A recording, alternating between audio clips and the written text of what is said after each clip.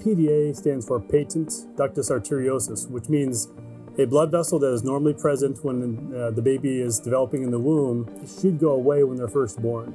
The long-standing way to deal with this is really two things. One, it goes back to about 60 years. Surgeons have been surgically clipping or ligating this blood vessel, and that's been like a very old school way to do that. And we still do that today. It is still, until these devices were available, what we could use when the medications failed.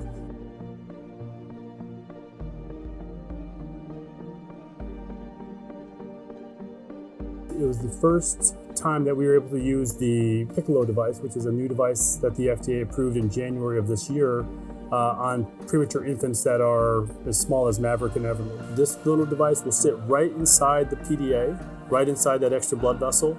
And what's nice about it, it's so small that it doesn't extend out on either end, which is what the other devices used to do. And so we always have problems with, does it compress a little bit on the pulmonary artery? Does it stick out too much in the aorta?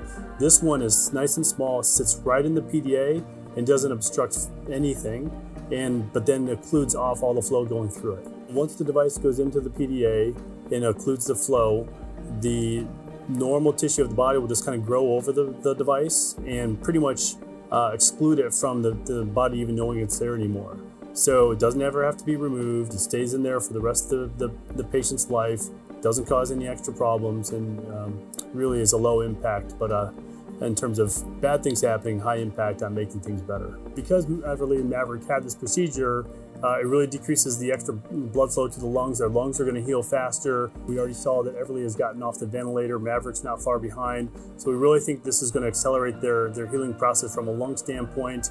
And then from there, this is kind of dealing with the other premature issues that arise. But from a heart standpoint, from a lung standpoint, we really have made a major difference for them and really helped them have an easier postnatal course going forward.